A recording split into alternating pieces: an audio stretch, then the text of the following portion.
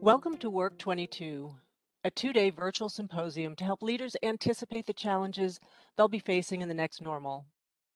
We're focusing on 2022 as post-pandemic year one, with all that entails.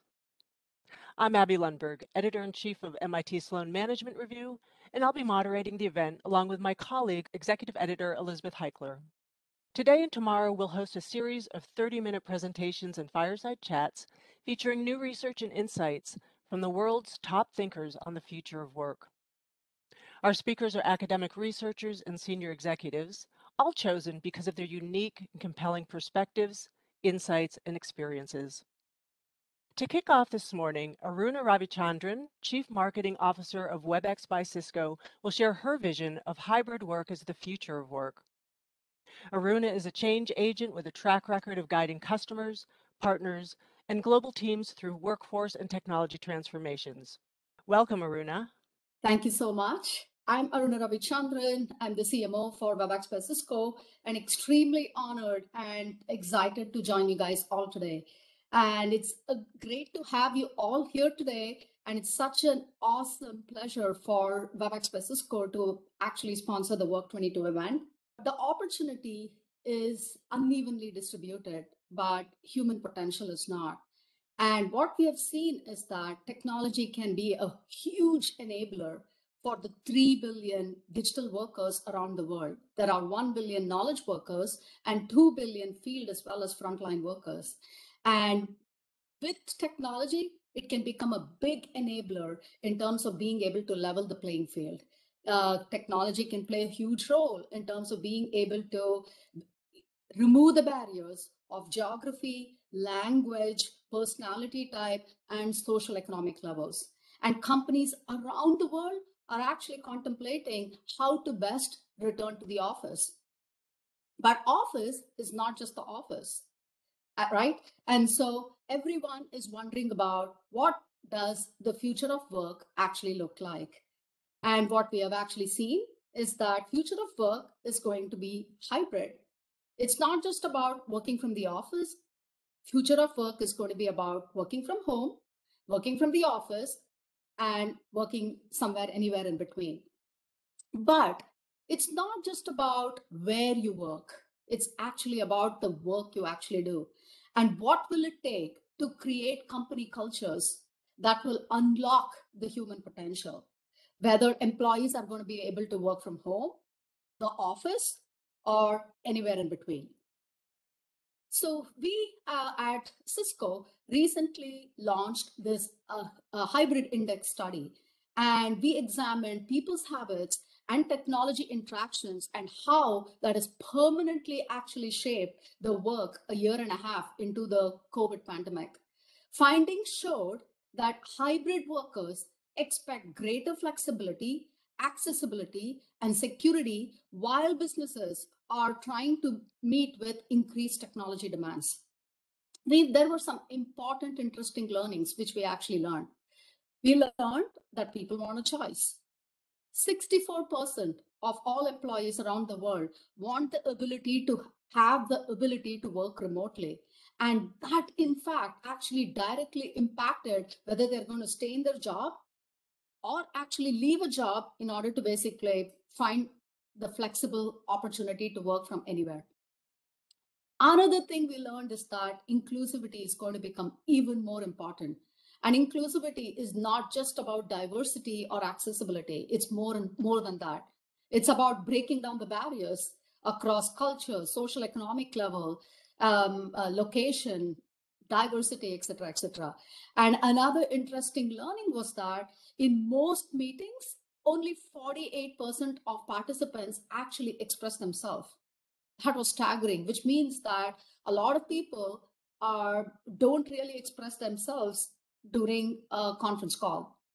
And last but not the least, everyone needs to have an equal seat at the table, which means that in the future, 98% of meetings will at least have one person who's going to be joining that particular meeting remotely. So why is this important?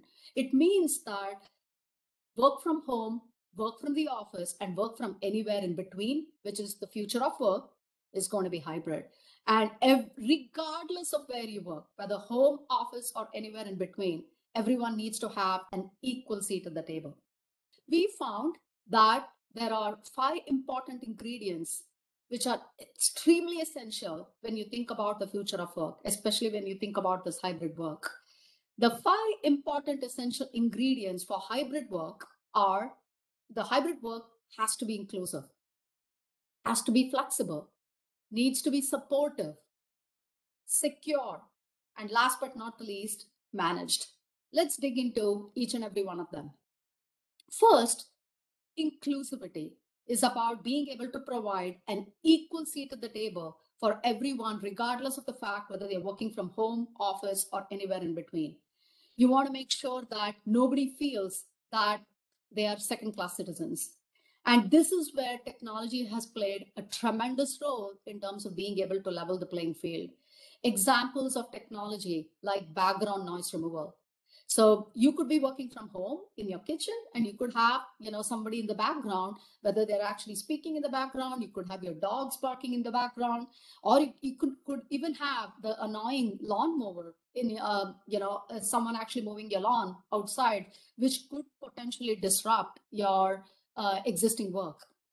But with technology, now we have the ability to completely mask whether it is noise or voice in the background, so that you have the ability to continue to basically provide professional delivery during your meetings.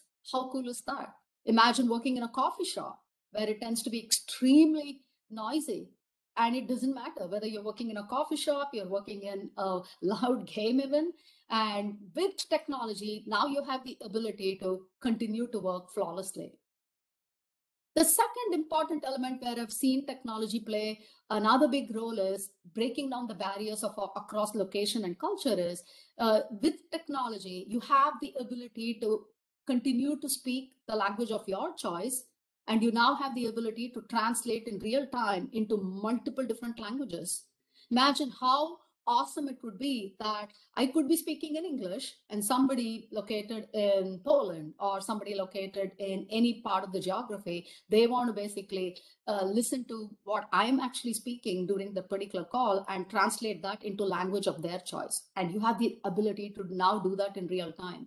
There are other important technology like giving an equal seat at the table, a voice for those introverts with emojis and gestures. As you think about it, being able to create those inclusive experiences is much more important. And this is where technology can play a tremendous role in terms of level the playing field. Other important ingredients are flexibility. This is about being able to adapt to a range of different type of work styles, different type of roles and environments that people are going to operate in. And the system is going to need to be smart enough and sophisticated enough to accommodate all of these environments and various different use cases. The future of work needs to be supportive. And this is about the whole notion of making sure that we can extend what we can actually extend to our employees as well as our co-workers. At Cisco, we actually believe that empathy is a superpower and that well-being is the other side or the coin to productivity. In fact, it is impossible to have sustained productivity if you actually ignore employee well-being. And this is where technology can also play an important role. You have the ability to really focus in and hone in on employee well-being with various different techniques, understand the pattern of behavior, because our work life as well as our personal life has actually blended right now. And how do you basically take care of your co-workers, your employees' mental health? How do you basically ensure that the patterns do not cause a disruption in terms of their mental health across the board? And there are many, many ways where you as an employer, as a co-worker, can lead with empathy. Another important element is about security. Security cannot be an afterthought. It has to be a forethought. Security cannot be bolted on. It has to be built in. And you have to be secure by design and private by default. And last but not the least, hybrid work needs to be managed. This is about the unsung heroes of the past year and currently, plus those IT professionals that have allowed companies to keep their businesses running. And with hybrid work, comes new set of admin requirements for IT. So they need to provide exceptional management that removes all kind of friction within the process. If a company actually adopts all of those 5 different important essential ingredients, then the success is going to be automatic. It in turn leads to more energized and happy employees, leads to better productivity, huge retention in terms of being able to retain your existing employees, and also gives you access to a global workforce.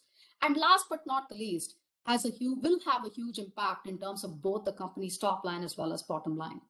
Thank you so much for joining us at this event today, Work 22. We at WebExpress Cisco are very, very honored to be an official sponsor for this Work 22 event. There are going to be amazing speakers during the course of this 2-day event. Please tune in, stay down, and relax and enjoy the show. Thank you for joining us today. Aruna, thank you so very much. So Elizabeth Heichler, Sloan Management Review's executive editor, will introduce our next speaker. Welcome, Elizabeth. Thanks, Abby. Our next session will focus on the new challenges of leading in an era of employee activism. Megan Rates is Professor of Leadership and Dialogue at Hult International Business School in the UK. Her research explores the intersection of leadership, change, dialogue, and mindfulness. She's listed on both the Thinkers 50 radar and HR Magazine's list of most influential thinkers. Megan has authored several books. Her latest is Speak Up. Welcome, Megan. It's a good afternoon from the UK. Thank you very much for joining me here. Now, for the last 8 years, my research colleague, John Higgins, and I have been exploring speaking truth to power in organizations. In other words, we've been exploring what gets said and what doesn't, and who gets heard and who doesn't inside our organizational systems. And over the last couple of years, we've seen a really, really interesting pattern that I'm going to talk with you about today, and that's employee activism.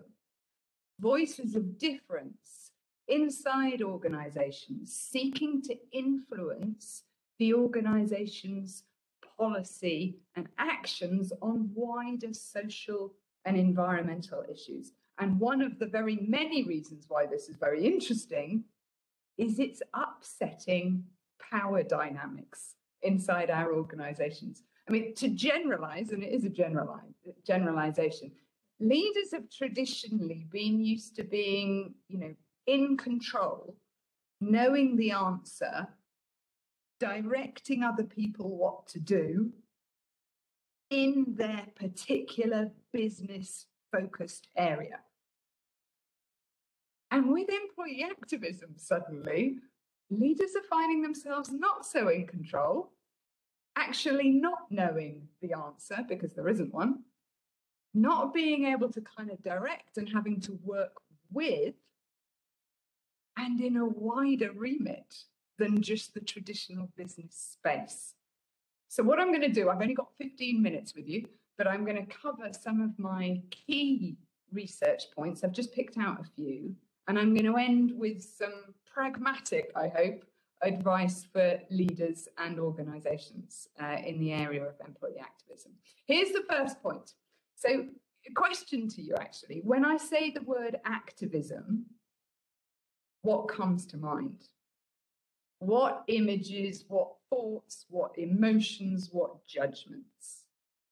So we've asked thousands of people that question, and it's fascinating. One thing's clear, activism is a loaded, controversial term. And in some places in the world around some issues, it's really quite cool to be labeled an activist. In other areas of the world around other issues, being labeled as an activist is life-threatening. And activism to some kind of conjures up thoughts of change and courage and passion. And to others, actually, it conjures up protest, even violence. So activism means different things to different people and depends on your perspective. So Ruchika Tulsian, who I've spoken to about activism, she's author of The Diversity Advantage and does a lot of work with both gender and racial equity. She said to me, you know, what looks like rebellion to you, if you're up there in the executive suite, might be another person's fundamental human rights. So I might look down in the organization and think, gosh, they're causing some trouble. And actually, when you see the world from that perspective, no, it's nothing like that.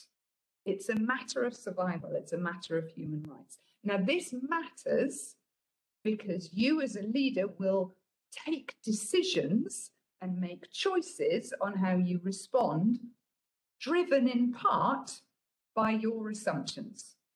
So you've got to make those assumptions clear and start talking about them. Second point for today, in our research on speaking truth to power, we had a really interesting research finding, and that is that as you get more senior, you become more optimistic. If I'm being really controversial and provocative, I say deluded at that point.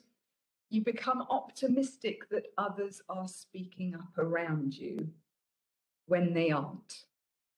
So what we find in our data is that as you get more senior, you overestimate the degree to which people speak up. You overestimate your listening skills. You overestimate your approachability.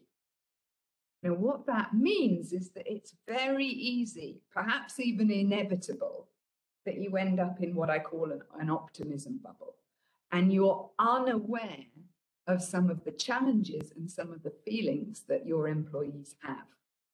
So that's a major issue with activism. And that's how activism really takes leaders by surprise. It's because they've been in this kind of optimism bubble. A third point here is, you know, in the past, and not too distant past either, leaders and organizations have sometimes sought to say, well, you know, we're neutral on this. We are apolitical. And they've kind of sat on an activism fence. And what we're discovering is that that explanation or excuse is getting pretty difficult to say now, because inaction, of course, is as political as action. Yeah? If we don't take a stand, if we don't act, that also affects the social and environmental systems that we're in. So to kind of say, well, I'm apolitical and neutral doesn't really make sense anymore. So one of our warnings to leaders would be, think very carefully before you use that choice of words. Now, that's not to say that you now have to act on every single issue that's out there. That's not the point. You have to make choices. That's the point. And you have to notice that where you don't act is also kind of as relevant as where you do act, has implications. And I also wanted to cover with you, we looked at leader and organizational responses to employee activism, and we created a kind of taxonomy, if you like, a spectrum of responses that we've tended to see. And it's everything from, we've got non-existent down there. I spoke to a chief executive fairly recently, and I brought up issues of activist issues, wider environmental, social concerns. And I have to say, he looked utterly baffled. It would appear that these issues just haven't got onto the agenda at all. So there's a few cases, less and less, but there's a few situations where it just seems non-existent. Then another response, of course, is suppression, either on purpose suppressing voices or kind of by accident suppressing voices. Then there's what I call facadism. Now, this is quite a hot topic at the moment, particularly with the COP26 climate change conference that we've had here in the UK. And that's when leaders say really good stuff. As Greta Thunberg called it, the blah, blah, blah. Yeah, they've got all the right words, but no action. It's a facade. There's nothing actually happening underneath. Then we get to engagement, but first of all, we get to what we call defensive engagement. And this is where leaders do engage with activists and their issues, but only the bare minimum. It's just what they really, really feel they have to. It's a bit sort of begrudging. After that comes a step change, and we enter what we call dialogic engagement, which is when leaders realize that they don't really know the answer on this. And they tend to start really listening and sharing information and sharing decision-making around particular issues. And finally, of course, we've got some organizations that are activist organizations. They are stimulating activism. They recruit activists and promote activists. You know, the Patagonias and the Ben and Jerry's of the world. Okay. So there's a kind of spectrum of different responses. And one really interesting thing here, bringing together some of the points I've just been making about the optimism bubble and this kind of spectrum of your perspective on activism depends on where you are in an organization. Look at this data. This is data from about 2000 as a portion of our data that we've been looking at, from about 2,000 employees across the hierarchy, across the globe, across different industry sectors. And we asked them, well, how would you describe your organizational response to employee activism? And you'll see the categories that I've just been explaining along the bottom there. And here's the interesting thing. Guess what? The more senior you become, the more likely you are to say, we're in dialogue. Yeah, we're engaging. As you go down the hierarchy, you're more likely to say, call that dialogue? No, I don't call that dialogue. So this is another really interesting factor again about activism. What seems like dialogue and engagement up here isn't necessarily being experienced as that over here. Now, why do individual leaders react and respond the way that they do? We've done a ton of work on that. I don't have very much time to go through it, but just to give you an indication of what's there. They make their response according to a number of factors, and these are quite strong in those. We've got a mnemonic for this, which is ACT IF. Okay, so A stands for authority. So one way they make their choices around response is the degree of power and authority that they feel that they have in a particular situation in comparison to other stakeholders. C stands for concern. So obviously they make their choices in response depending on how they feel their stakeholders care about a particular issue and whether they even know whether their stakeholders, here in this case employees, care about a particular issue. They make their choices according to what we call the theory of change. And that relates to many things, but in particular, do they regard their organization as a kind of standalone, independent entity, you know, that they can kind of draw boundaries?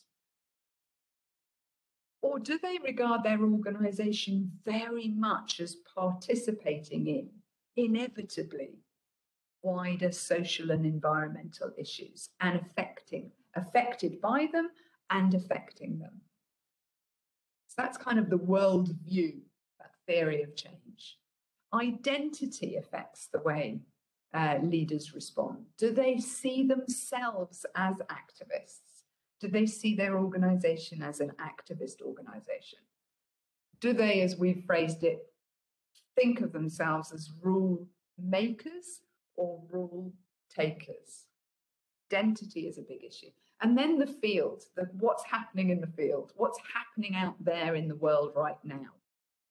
You know, after George Floyd was killed, there was an immense amount of action then in relation to Black Lives Matter. In the UK and wider afield, COP26 has created quite a lot of responses and reactions in relation to climate change. So what is going on at the moment obviously also impacts how leaders respond. Now, I'm going to leave you with some ideas around, well, what does it mean to be proactive in terms of employee activism? If you're a leader that wants to kind of engage with this, what do you need to do? And I kind of look at this in three categories, looking at inquiring, facilitating difference, and then acting. So with inquiry, that first point that I made in this talk, you know, noticing, well, what does activism mean to me? What assumptions and judgments do I have about this particular topic or these particular people? You know, really surfacing that is very important. You can't inquire and listen well unless you've looked at that first. Then we talk about sharpening your antennae.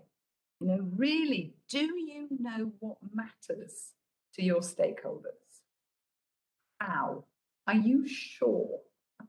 What are the methods by which you can really stay connected and tuned in? And then we look at cultivating a climate of line manager listening.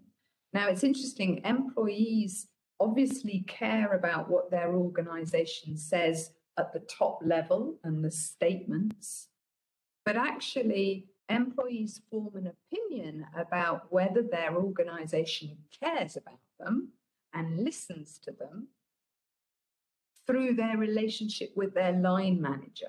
That relationship is really important. So how do we work with line managers and their ability to engage in topics that they might not be used to engaging with?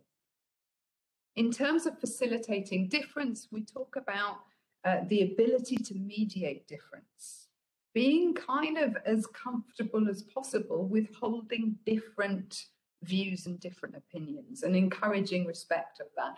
And there's all sorts of things behind that, including role modeling it at a senior level and making difference okay.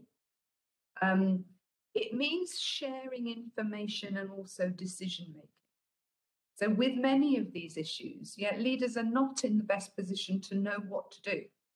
So how do you work with the employee resource groups, for example, and sharing your information and asking them to share their information and collectively understanding what are the best choices to make?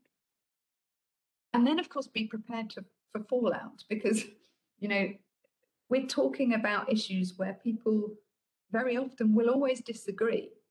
So how do you deal with mistakes? How do you deal with the fact that you can't resolve some of these issues? How do you learn as a leader and as an organization to work with difference better and better? By the way, we call kind of, you know, the ability to facilitate and be with difference, it's like the canary in the coal mine. So employee activism is a bit like the canary in the coal mine, in that if you can't tolerate difference there, it may signal that you can't tolerate difference in things like innovation. And finally, act. I've already mentioned, you know, probably wise not to say that you're apolitical. You have to make choices to make them thoughtfully. Include activism in your strategic plan. So discuss as a group how it's going to feature in your strategy going forward. And then, of course, you know, watch what you're saying and match it with actions and track that robustly. If you don't track it, you can rest assured that your employees will. I'll leave you with just a couple of resources to find out more, and then I will hand back to Elizabeth and hope maybe that we might have some questions there. Thank you so much, Megan. That's fascinating and such a current issue. I see, you know, just the other day, we saw Apple in the news again for some difficulties with how it was handling one of its employee activists. And we've got, of course, some really great questions coming in from the audience, happy to say. One, maybe just to begin with, you've told us. I'm interested in the other side of the coin. You've told us what makes for good leadership around activism. Do you have any guidelines for activist employees in terms of how to be effective and what to avoid? Yes. So we've interviewed many activists as well, and that's yeah, it's good to get a chance to talk to that side of things. So one of the top things that activists talk to us about when we ask them what's effective, what works, top code in our research was listening. And I thought that was really interesting. It wasn't advocating or causing an impact. It was listening and curiosity. So that's a big factor. Another factor for activists is linking in to support systems. It is incredibly wearing to be the lone voice that is chipping away at the majority view. Yeah. And in fact, one of the traps for activists that we found was burnout. You know, many activists experiencing burnout. So how they link in with others is really important. And the final thing, I use an academic term by a couple of academics, Mayerson and Scully. They use a term called tempered radical. Okay, and I think this is really interesting. When you're an activist, you're radical. Okay, you're wanting to change the system. But if you're too radical, that system will eject you, and you won't be making any change. So how do you temper what you do so that the system can hear and change? But how do you make sure that you don't temper it so much that it makes no change at all? And so I think that, you know, navigating that is at the heart of effective activism, and it's tricky. Yeah, indeed. Let's see, question from our audience here. Have you found a correlation between employee activism and either a strong culture of innovation and or a strong sense of psychological safety? Yes. So I wouldn't, you know, I'm very wary with my use of the word correlation. It gives me the shivers as a researcher. What I will say is that these are really entwined areas. So you can get an organ in terms of speaking up and psychological safety. Yes, I think that we've been exploring how willing and able are people to speak up about all sorts of issues, and what do they think will be the consequences of that. Right. And that's, you know, at the heart of psychological safety and some of Amy Edmondson's work as well. And so activism is certainly related to that. When you're in a psychologically safe environment, you are likely to feel more able to speak up. However, it's not a direct pattern. You know, it might feel very safe to speak up with ideas that have to do about the business, but it might feel very dangerous indeed to speak up about racial discrimination. So it's kind of tricky to put them together. Innovation, I think, is a really interesting one. As I mentioned at the end, you know, one way of thinking about activist voices is that they can be, you know, if there are no activist voices, you need to just check out, does that mean that there isn't an ability to tolerate difference in the organization? And if there isn't that, then I am pretty sure that is going to affect your ability to innovate and think and challenge perspectives inside your organization. And that's going to lead to trouble pretty quickly. Right, absolutely. I can see the relationship there. Another audience question: how are leaders to respond to employee activism positions that are not congruent with organizational values and objectives? Yeah, and you know what? Some of them won't be. So again, some of the issues that we look at in activism are a bit more. There's a bit more consensus around them than other issues. One thing I think is really important here is, how do you engage with the issue? Where we've seen organizations and leaders fall flat is that they've basically said no because we stand for this. And they haven't leant forward. They have not shown that kind of, hang on, curiosity. Let me just understand a bit more about what's going on. Okay, now I understand your perspective. Look at where we're coming from. Here's the information that you may not have seen about what we're doing. Look at where we are, and then you need to make choices. Yeah, and sometimes you will leave people disagreeing with you, but at least there'll have been kind of some humanity, some relationship in that process. So it's the kind of how you make the choices that you do that I think is a really important thing to look at there. Right. Okay. Somebody asked whether employee research, employee resource groups are impactful or can play a role in this area. Depends if the leaders are listening. Okay. Let me just say a little bit more about that. So there are many really, really good ways for organizations to hear different views and be challenged, different perspectives. Employee resource groups can work exceptionally well, like other things like reverse mentoring and shadow boards and all sorts of different ways to really hear what matters to people. But all of that stands on, do leaders really, really want to listen, or is it a tick box exercise? Mm-hmm. That's the difference. And I'm afraid to say, I've probably worked with more organizations who do all of these things, but it's for the wrong reasons.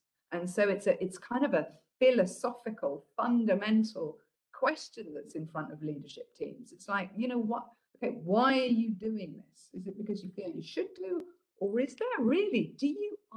Are you interested? Are you curious with all the things that you don't know? Right. So great question. Yeah. Well, and unfortunately, that it was the last question that we had time for. We had several more really good questions here that we'll share with you, just so you can see what this generated. And thank you so much. I want to also share with the audience that Megan has an article coming out soon in MIT Sloan Management Review that really delves into her playbook for leadership playbook for employee activism. So really excited about that too. So thank you so much for being with us. Really thank you very much. Today, thanks everybody. Bye-bye. Bye. And now I will turn things back over to Abby for a conversation with our next speaker. So a lot of organizations have strengthened their commitment to diversity, equity, and inclusion in the workplace, but managers often aren't clear on what specific practices will make an impact. In our next session, Stephanie Creary, Assistant Professor of Management at Wharton and an Identity and Diversity Scholar, will share findings from a large-scale research study that shows which practices really underlie positive DEI outcomes. Welcome, Stephanie. Thank you for having me. I am so happy to be here with you all. Why don't we start with just tell us a little bit about your research, what were your intention and goals, and if you had to write a headline for your findings, what would it be? Yeah, so much I could possibly say about my research, but let me first start by talking about my research orientation, because I think it's really helpful for understanding why I ask questions about diversity, equity, inclusion in the ways that I ask them. So for me, I subscribe to this area of scholarship called positive organizational scholarship. And so what that means is when I'm investigating questions related to diversity, equity, inclusion, I'm really trying to understand DEI through the lens of there being potential for good, for being potential for development, and for there being potential for trust. And so the key word there is potential, right? It's this idea that in organizations, there's so many factors that might get in the way from us realizing these subscribed benefits of DEI. And I think we've experienced many of these. Sometimes it's your relationship with your direct manager, your teammates, and sometimes it's something more contextual, like the climate of the organization in which you work or the pandemic. So all of these factors can be challenging, but also at the same respect, a lot of these can actually, in different ways, if leveraged effectively, can be helpful to DEI. So that said, what I'm fundamentally interested in answering is this idea of how do we take the issues and challenges that we know exists around diversity, equity, inclusion. Again, that these issues may be related to people, they may be related to the system and the structures. How do we actually improve those so that more of us can realize these positive outcomes from DEI, such as being able to feel that we're known and understood for who we are, so sense of identity validation, that we feel like we are developing positive and allied relationships with people who work with us. If we think about as a manager, I feel like I'm being an effective manager in leading DEI in my team. And then for organizations broadly, is that we are actually being able to coordinate and collaborate better as a function of the processes we've put in place. So those are the questions, big questions that I answered. I'm fundamentally interested in helping us all to understand scientifically, how do we improve? We have decades of research saying how fraught diversity, equity, inclusion can be, and all the reasons why it doesn't work. But I'm committed, as are other scholars, to really focusing on, well, how do we change that? So what should business and DEI leaders do to better engage middle managers who are pretty busy already, just getting the daily work of the organization done? What needs to change? To put this in the context of my research, recently in May of 2021, my colleagues at Wharton and I released a public-facing report of a larger, broader academic study. And the public-facing report is called Improving Workplace Culture Through Evidence-Based Diversity, Equity, and Inclusion Practices. And that's available, it's easily searchable, but it's also available on the Wharton Diversity website. So there were two motivations for doing this research. Certainly, it is a project that is fundamentally designed to first contribute to science, but also to contribute to practice. That wasn't necessarily the motivation. That's just the philosophy of how I do research, and certainly how many of my colleagues at Wharton do research as well. But one of the primary motivations is firmly rooted in a long-standing opportunity in the field of diversity, equity, inclusion, both in theory, in science, but also in practice. And that is, as I talked about my own research agenda, we know what's wrong, right? Organizations know what's wrong. They can look at their data and they can see who's thriving and who's not. They can see who's turning over and who's not. What we lack is our specific evidence-based insights into, if we do X, then we are more likely to change that pattern. And so when we talk about evidence-based diversity, equity, inclusion practices, we're using similar language that they use in the field of medicine. Is if you have medicine sitting in a medicine cabinet, you don't just take it randomly for any problem that you have. You pick medicine that's designed to address the specific needs that you have. So the first motivation for this study was to begin to think about which medicines, called DEI practices, do we need to take when we have this particular issue in our organization. So mapping DEI practices onto outcomes. The second was very much in the spirit of the question you asked, and what the prior speaker talked about was middle manager engagement. So over the 15 years that I've been doing both applied and academic research on this topic, I've heard so many dehumanizing ways of framing the lack of middle manager engagement, from middle managers being the roadblock and the obstacles. And honestly, if I were a middle manager and I saw that language, I wouldn't want to be supportive of anything either. So for me, it was, let's think about middle managers as people, as humans who have a lot of work to do, much like all of us.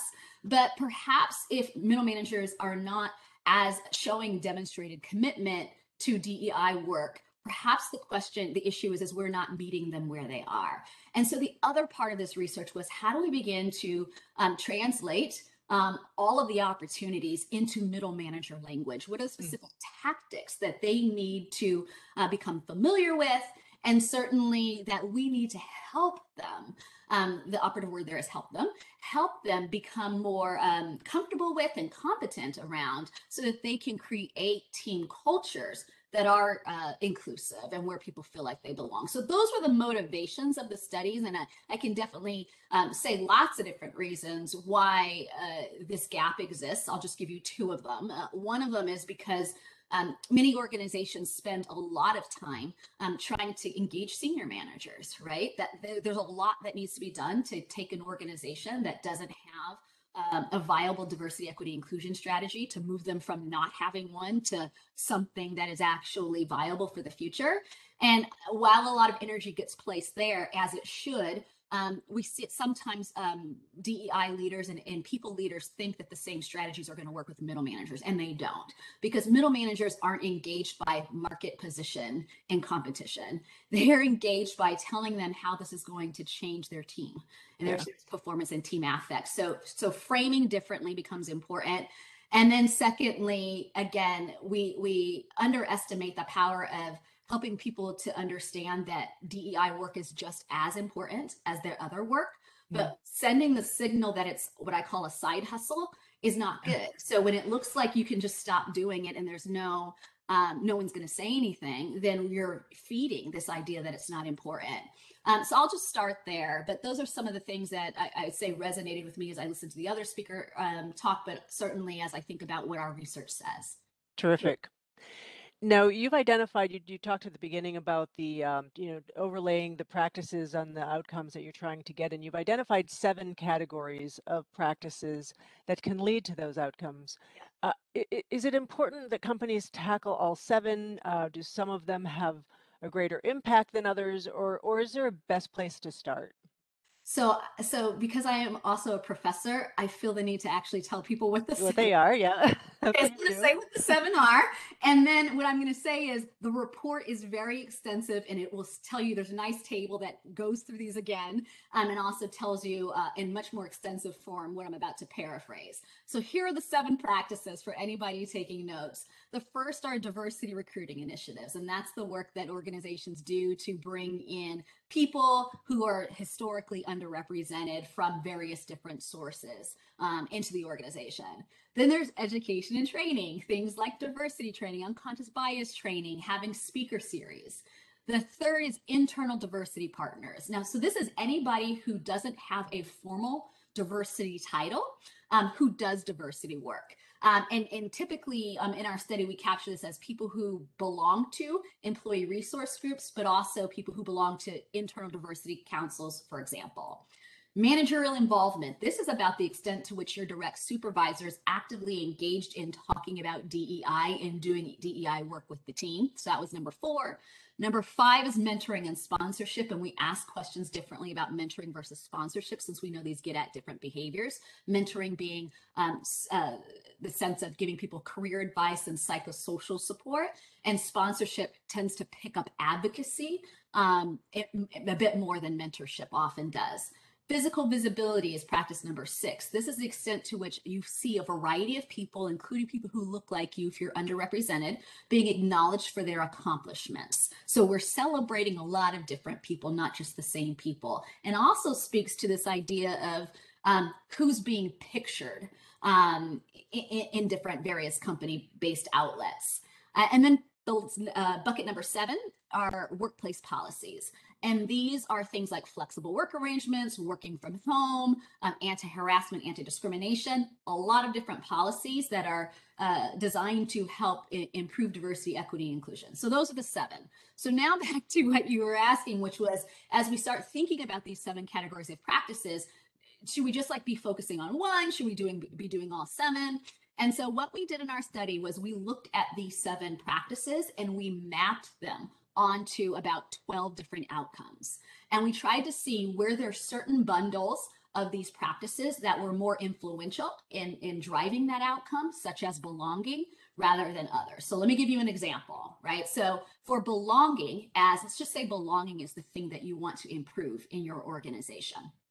And by the way, what I'm about to tell you is you should think about this as what drives belonging for everyone. Because what we ended up finding in our study was that DEI practices help everyone, not just people who are underrepresented. So just keep that in mind as I tell you about the practices. It was really cool to find that as I tell you about the practices that drive belonging. So 3 of those practices, when bundled together, form the strongest relationship to people's sense of belonging. And those are managerial involvement, so what your direct manager does, mentoring and sponsorship, and workplace policies.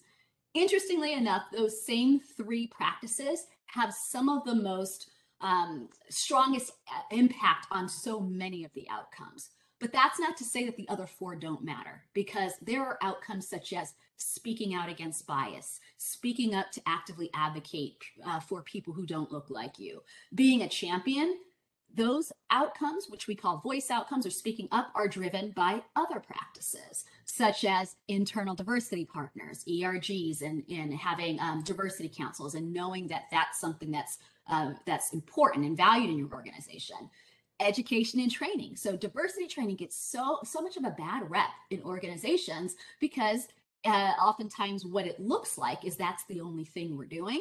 But when bundled with internal diversity partners, having ERGs, bundled with diversity recruiting, and bundled with having a manager who's actually doing all this work, it forms a part of the effect of diversity, equity, inclusion practices on people's sense of belonging. So the takeaway here is we're not talking about silver bullet, do one thing and everybody will be happy. We're talking about having to have a variety of medicines in the medicine cabinet. And oftentimes you need more than one to help drive a stronger sense of improvement around that outcome.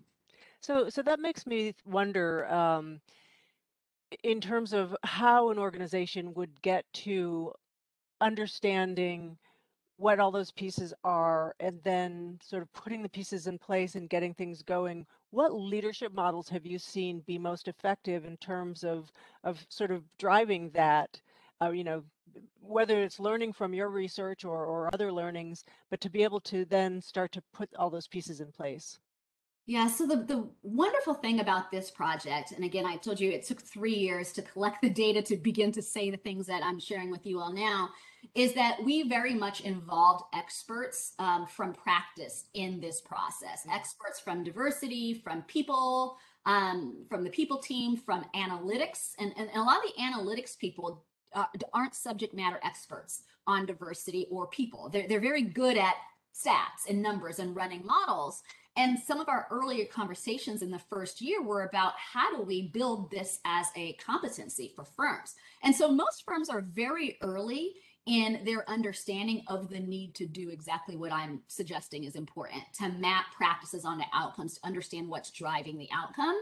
And so I feel confident based on the 30 plus people we engaged with the first year, followed by the more than 50 people we continue to engage with year over year, that we are building a community of people and a system of community of people in organizations who are learning how to do this. Some organizations are already doing it on their own and they're already advanced. I think some tech firms I know some tech firms and some financial service organizations, I think because of the nature of the work that they do, they're always looking at mapping drivers on outcomes, right? So many of them are already doing this work, but in other industries, I think we've been learning together and sharing together.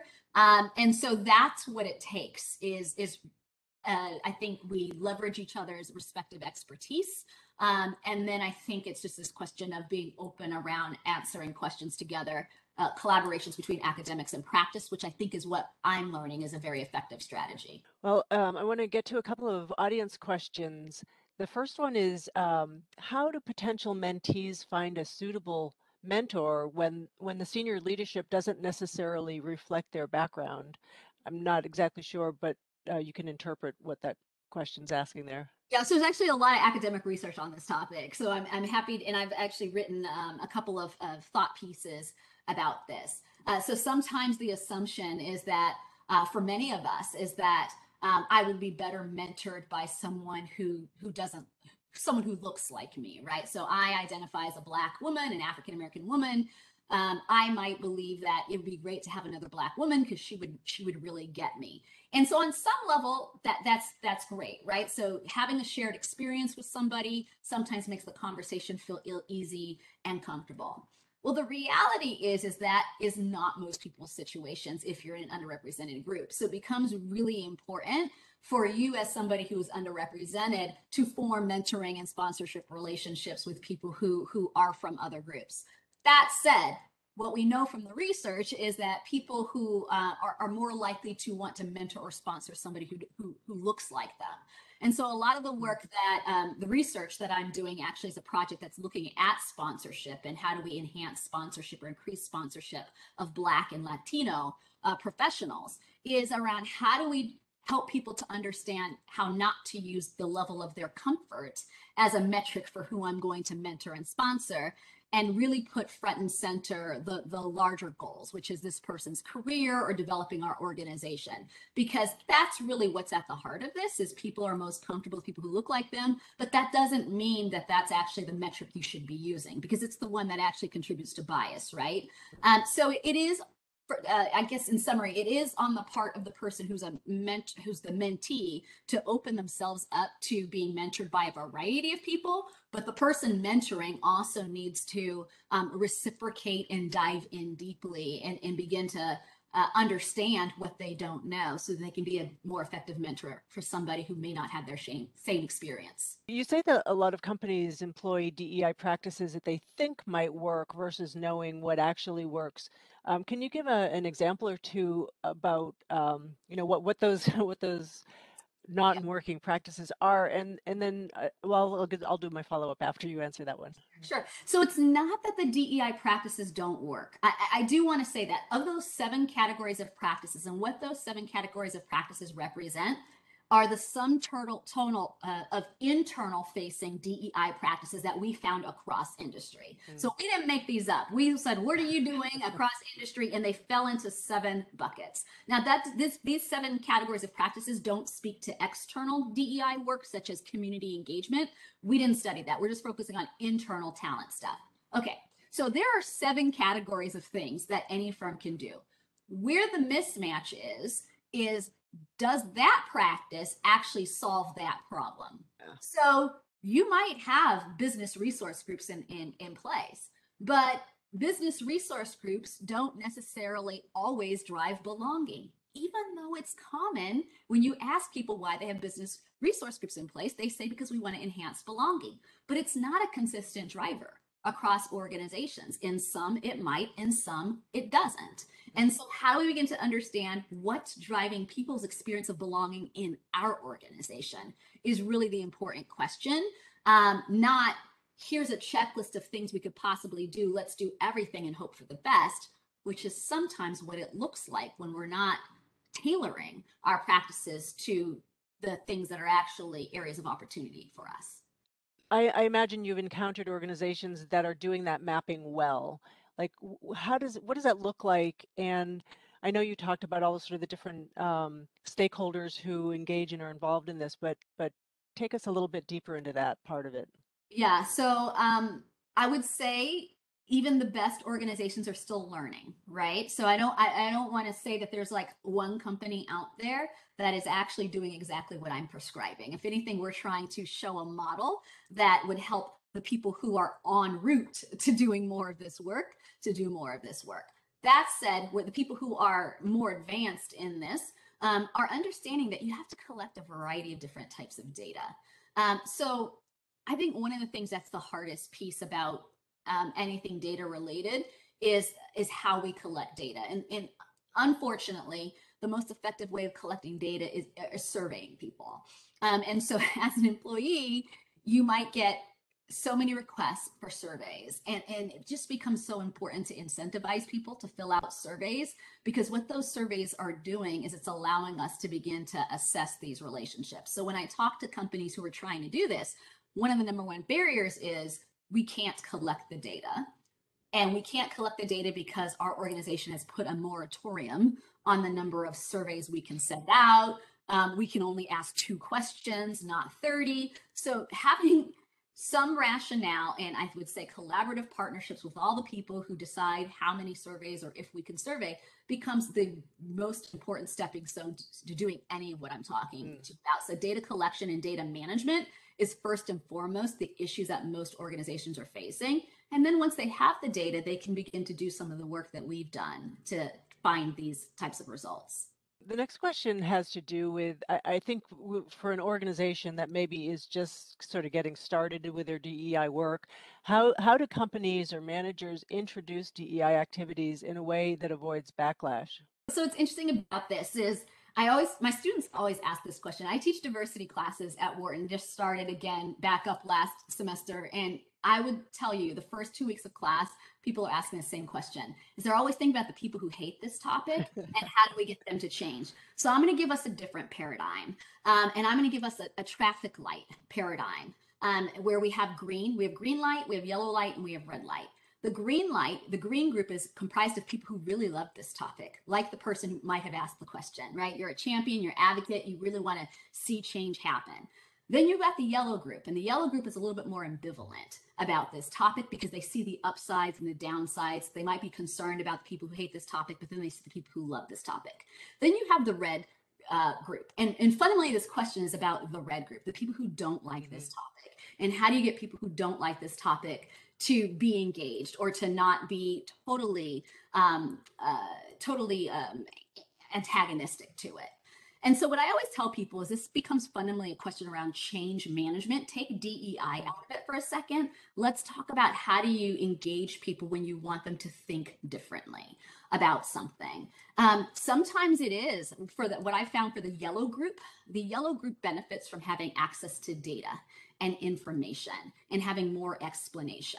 And so that's how I've found that you can get more yellows to move into the lime green or the bright green category. For reds, it requires potentially some data, but even then, sometimes reds reject the data. They might find fault with the methods or the sample size wasn't great enough. And so that's where questions around accountability and telling people that it's a job requirement becomes really important. So that's not going to change their minds or their hearts, but it does change their behaviors. So to answer the question a little bit more concretely, I think what people need to begin to understand is you can advance DEI if you have a sufficient number of people who are greens and yellows doing the work. With respect to people who are in the red who don't like this topic, it becomes fundamentally focusing on different levers. And sometimes, depending on how important it is to the company, it does become a question of mandating that people do the work, because as a function of us working in an organization, there are things that we must do in order to drive our organization forward. And some things are non-negotiable. Great. Well, Stephanie, this has been such a great conversation. Thank you so much for joining us, and best of luck with your research. Thank you so much. Have a great day. So our next speaker will offer a different take on the future of work. Elizabeth, I'll turn it back to you. Thank you, Abby. In our next session, we'll be looking at what it takes to lead agile, high-functioning teams that collaborate effectively, something that's on a lot of people's minds as our teams are now more dispersed and working in such different modalities. Rob Cross is the Edward A. Madden Professor of Global Leadership at Babson College. He has studied the underlying network dynamics of effective organizations and the collaborative practices of high performers for more than 20 years. He's co-founder and current research director of the Connected Commons, a consortium of over 100 organizations accelerating network research and practice. Thanks for being with us today, Rob. Thank you so much, Elizabeth. It's a real treat to be able to be here and to share some of the insights and ideas that we've been developing in the consortia.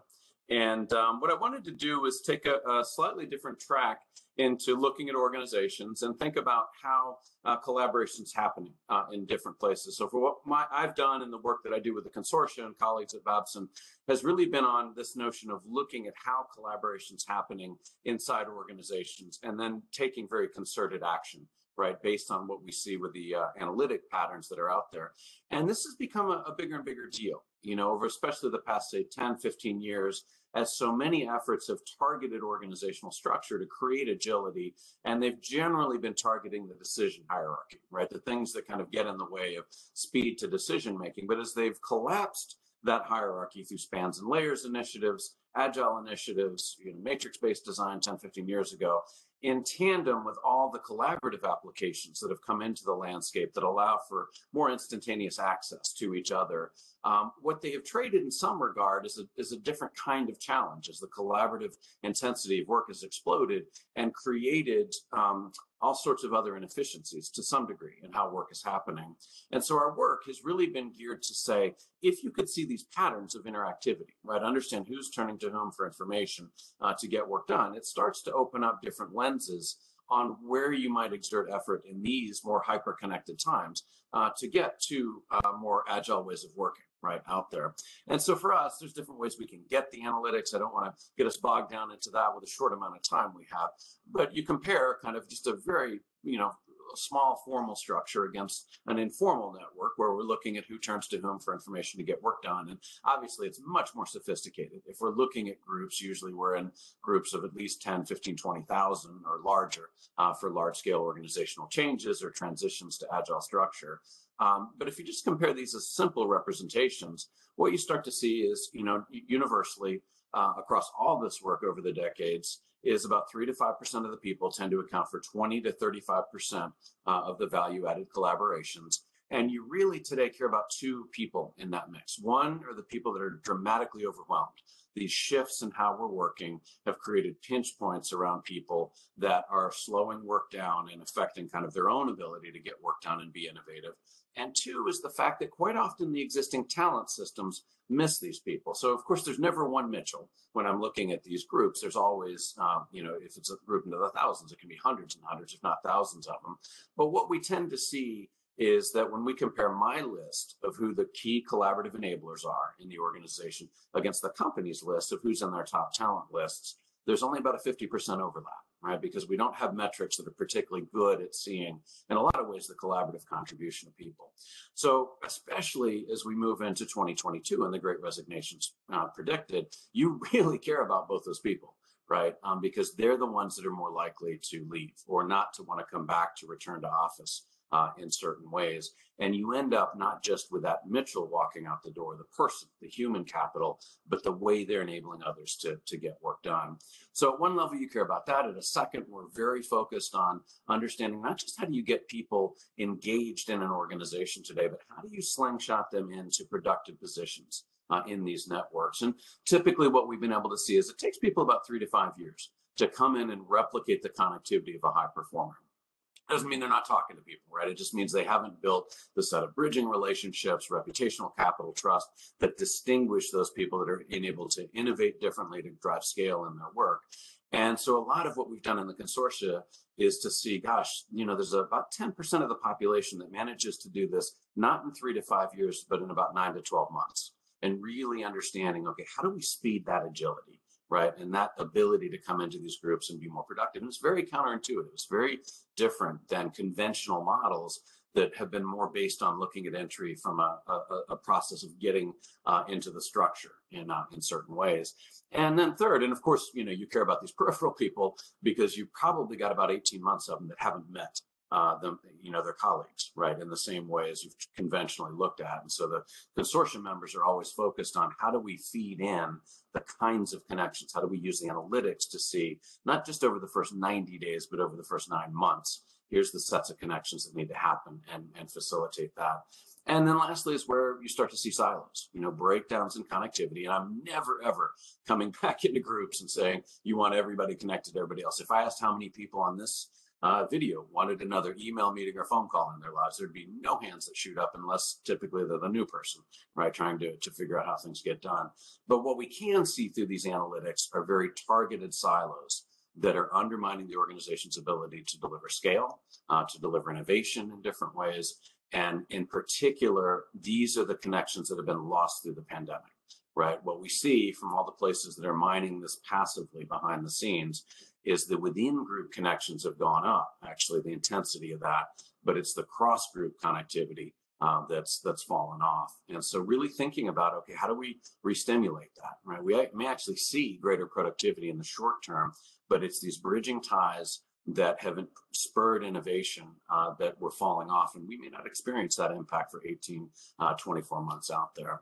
So a set of very specific things, and I want to drive very quickly into what we see about more agile ways of working if we target these mid-tier groups in 8 to 200, 300, 400, 500, where work is actually happening, and we use this lens to see how you spur their ability. But I want to leave one idea out there, just building on the prior speaker, that this is also a phenomenal lens to be looking at the effectiveness of DEI efforts, right? Not just static counts of people, but where are we getting true inclusion in these networks? And one of the biggest things that we had happen was actually what the prior author was saying, was getting access to data with the George Floyd murder, right? Suddenly people were willing to give us access to ethnicity that we've never had before. And you start to see very different ways of promoting inclusion that I'm super hopeful about on many levels. So I'm going to leave that teaser out there. Maybe that's a piece of what we can talk about in the Q&A element on this. But I just wanted to create a little bit of a tie to what the prior author was talking about. If we look at these groups, right, if we go into organizations and say, gosh, it's less and less that we have teams that are stable enough that we can do vision, mission, purpose, assign roles, and execute. And it's more the case today that the ability to execute at these critical points of delivery, software development teams, new product development initiatives, groups that are very rarely, always small in size, always the two pizza team. Oftentimes I'd see them growing into the 60s, 80s, 100s, if there were large engine platforms or things like that. If we start to say, gosh, they're not really working as teams per se anymore, but more as networks that need to form together internally rapidly and then build connections externally rapidly, you start to see different opportunities for improvement in these groups. Number one, what we know when we've done these analytics in all sorts of places and we're profiling the high performing units, right? The high performing teams or the retail outlets or where we have consistent groups of size, we know there are 8 points in these networks that tend to predict the greater performers. One is what I've already mentioned. They tend to not have overload on the center, and they tend to be aware of where their key talent is so that they're not susceptible to losing people. And this idea of overload has been a really big deal for me. And it's a huge deal in these digital transformations or the places that are going to talent marketplaces or moving really out of structures into, say, chapter designs or things like that, is they have created in many ways a collaborative implosion on people that a larger and larger population are struggling with, right? We can see that about 85% of most people's time pre-pandemic was spent on the phone, on email, and other aspects of collaboration. That number's gone up 5 to 8 hours through the pandemic for most people, with interactions drifting earlier into the morning and deeper into the night. And so we have a new pinch point, right? Before we had the hierarchy, now we have new kinds of pinch points that are happening in terms of how people can collaborate. Yet what we see in this work, and a really heavy thrust with a consortia, is that high performers today, those people that are producing the greater results, they tend to collaborate in ways that are about 18 to 24% more efficient than their peers, right? So they're buying back about a day a week on the left side of this loop, and then they're investing it in ways that are enabling them to innovate differently. And so we've spent a huge amount of effort saying, okay, what are these people doing that are collaborating uniquely? They're not running more Zoom meetings, right? That's the thing that's killed us, is these shorter meetings and jamming more into an already busy day. They're collaborating in actually fundamentally different ways. That is a model that we're starting to see built into different ways of working. So you get the idea, right? We can actually see and understand, where's this overload happening in these networks, and visibly slowing things down, driving attrition in totally different ways.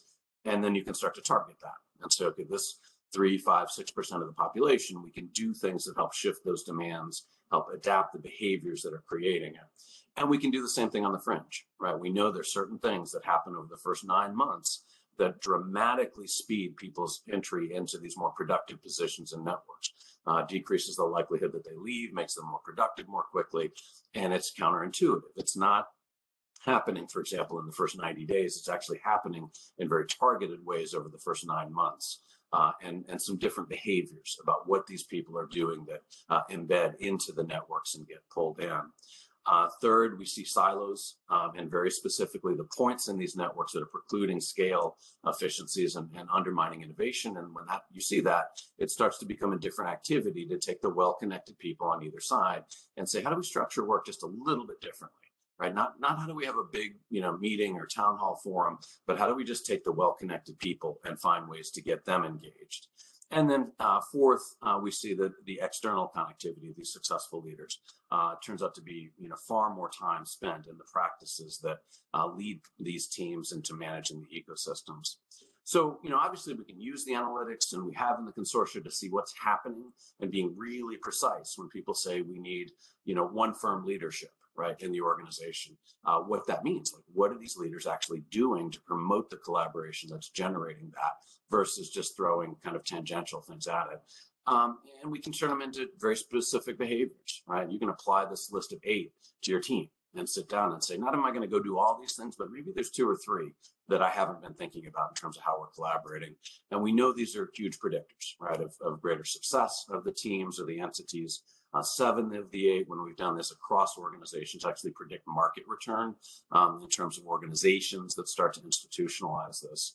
And they're very actionable, right? It's just taking a different lens into it and saying, not that we need vision, mission, purpose, not that that's not a good thing, but rather this is a different lens, and coming in and saying, okay, I need to make some slight tweaks in terms of, over delayering the center, pulling in the fringe, doing things that bridge certain silos. And so the cool thing about this, the work that Sloan was so awesome in publishing, was looking at not the positive drivers of performance, but actually what are the patterns that these groups fall into when they underperform, right? And there tend to be 6 of these derailers that we can see. And it evolves around, number 1, this hub and spoke, where there's too much of a focus on not just one leader. Sometimes it's groups of experts, sometimes it's roles, sometimes it's leaders. But you find that the hub and spoke is really great for short intervals, short spurts. But if you keep it and persist it over time, you start to lose innovation from the spokes. You start to lose engagement, right, and have higher attrition rates around them. 2 is where we see disenfranchised, where there's certain clusters in these groups that are well aligned and engaged, but they're marginalizing others in very different ways. Sometimes it's some remote work, sometimes it's new capabilities that have been brought in that just haven't fit in. 3rd is where we see just pure overwhelm and the volume of interactions that the teams have to engage in. 4th is where we see misalignment, right? And it's very common in the cross-functional team efforts where people agree in the room and then go off and pull in different directions in ways that traditionally have been invisible.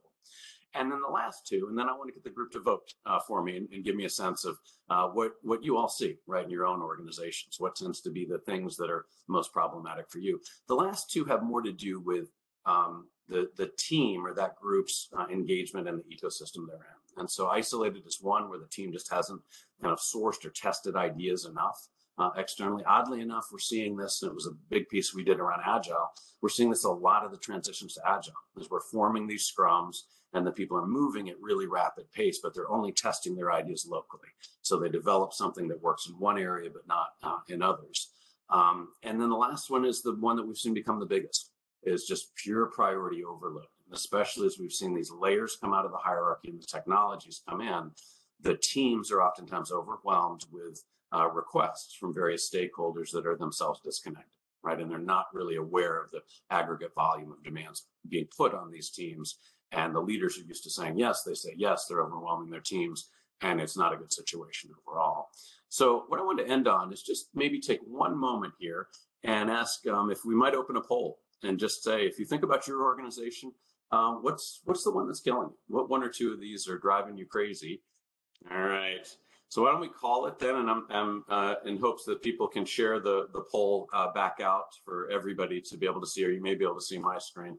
But what you see here, right, is a listing from top to bottom. The priority overload is the clear winner in this case. And this has been the intriguing thing to me as we look at our analytics. That's what we're seeing as well. And it comes down to very often lack of analytics and understanding of the demands that are being placed on these teams. What's interesting to me, though, is there are very interesting ways that the teams themselves, the more successful leaders and how we've studied them, you find that they learn different defense mechanisms against this. So one of my favorite was a very, fiery person that she was telling me, I don't take any ask until I plot it on this impact to effort grid, right? And so a leader comes to me and they say, we need to do this thing.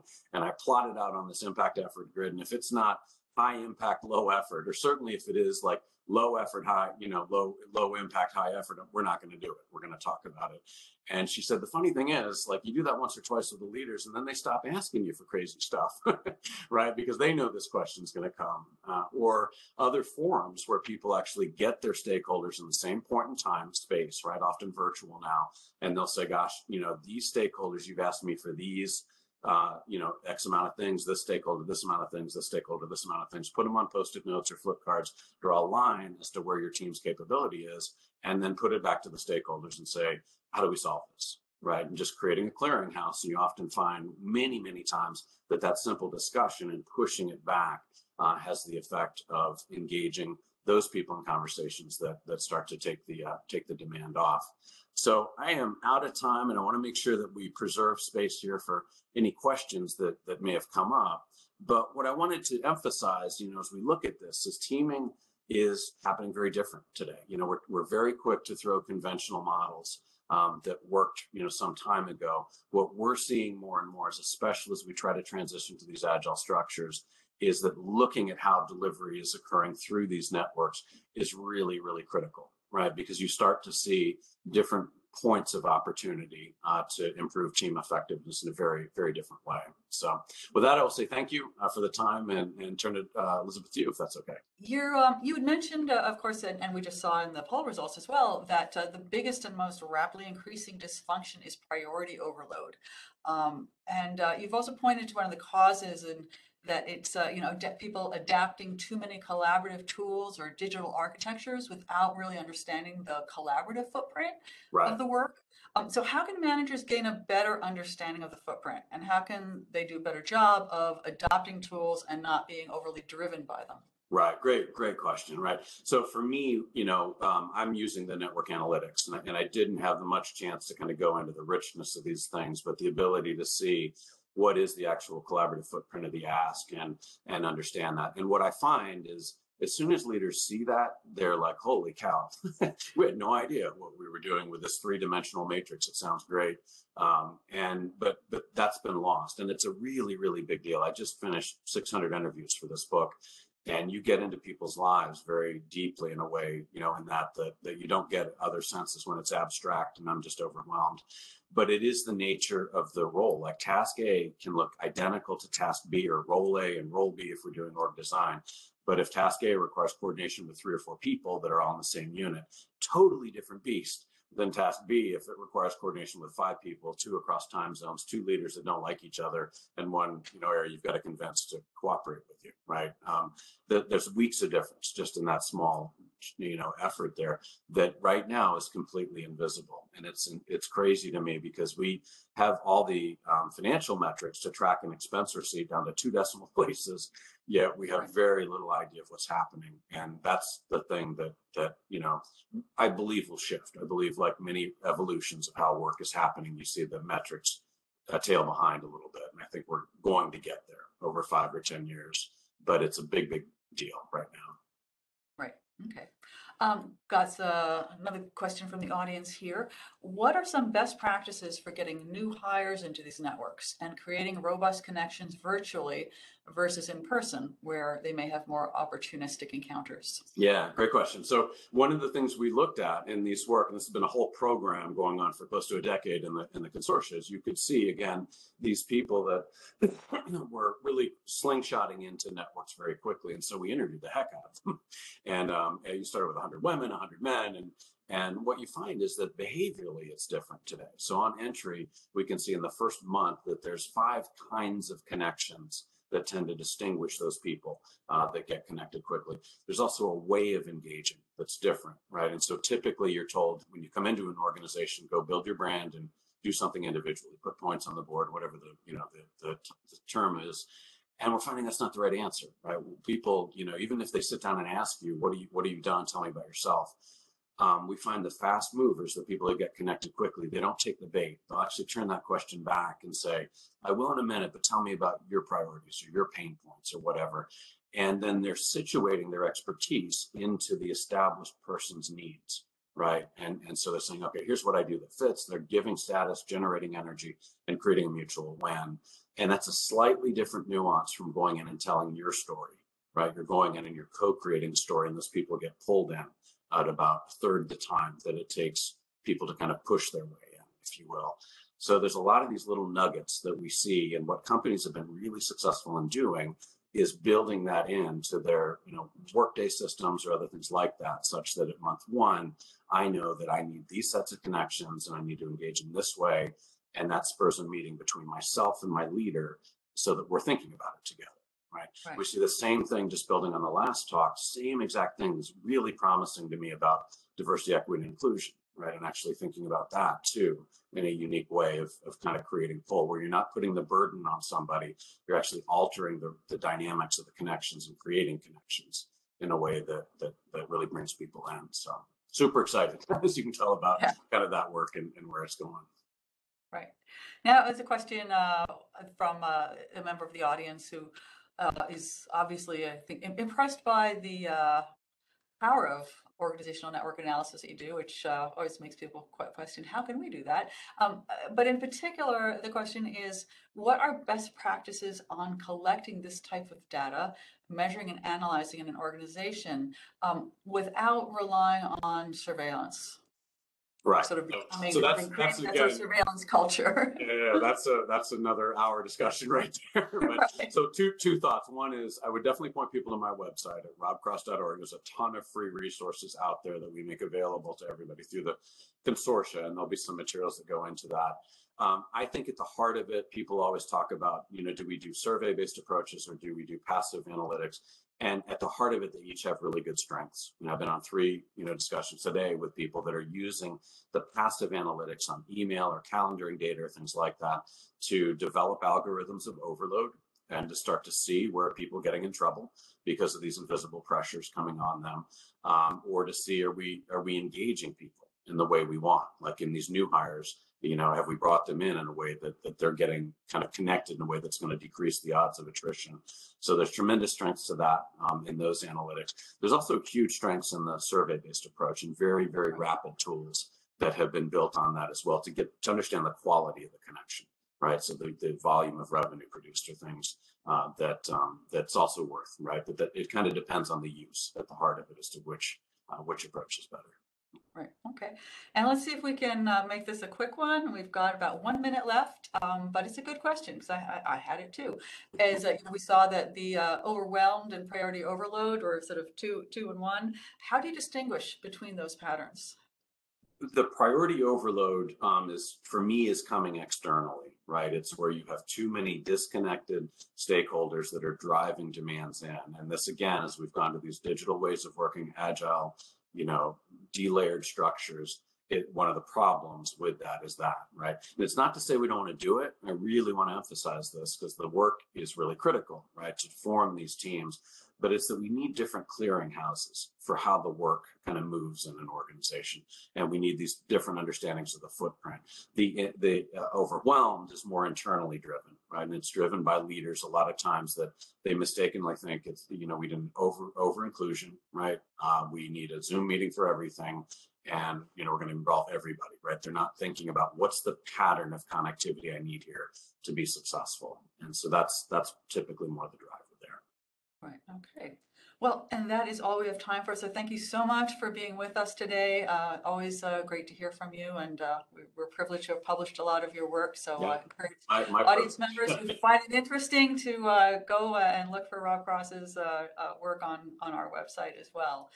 So thanks so much. Thank you so much. Have a great day. Bye. Well, that is our last session for today.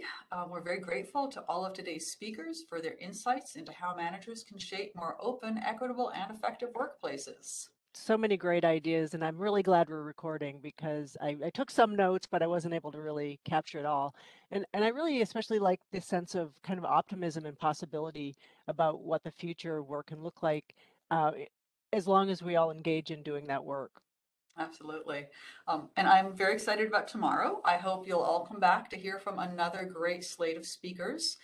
We're going to be delving into the very timely question of how to create good jobs and career pathways that keep employees engaged and on board, and how to lead those efforts effectively in remote or hybrid workplaces.